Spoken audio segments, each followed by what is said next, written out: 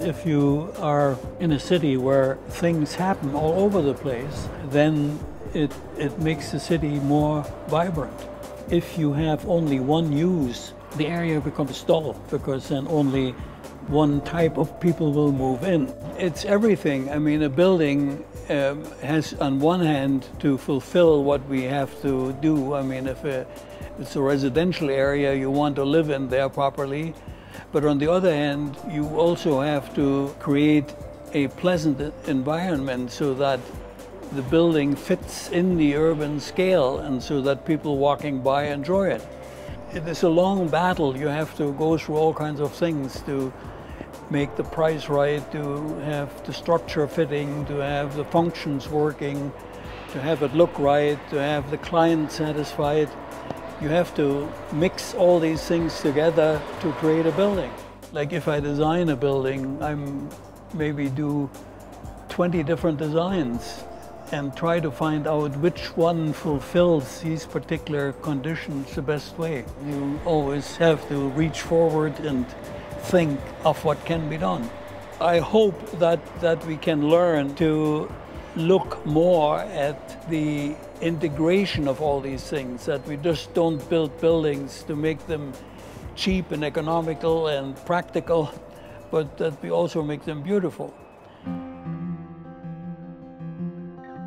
She was a marvelous woman and had great insight into things, and so that today, 50 years later, her books are still important and full of wisdom for us.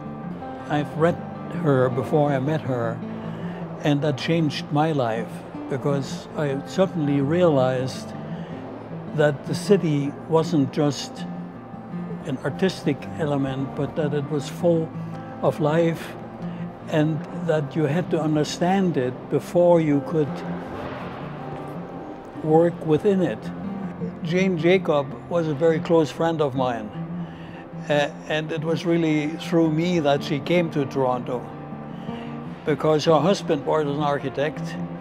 He accepted the job working with me on McMaster, and then his wife came, and I was told that she was a tough lady. And when she came, I realized she was a wonderful, sweet lady. And she was a grandmother, really, to my daughters. And she was very, very reasonable. But don't fight with her. She was not only about city planning, she dealt with everything. And because she also realized that city planning wasn't stopped there, that it expanded in our life. And so that you couldn't understand city planning if you didn't also understand money, if you didn't understand really everything, because everything floats together in the city and develops the city.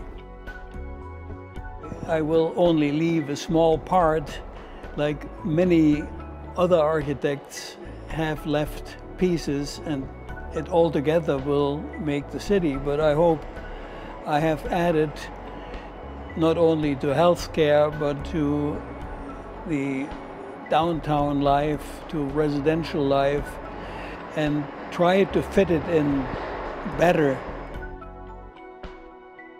That's a good question. It's like a mother asking her which one of her children she likes best.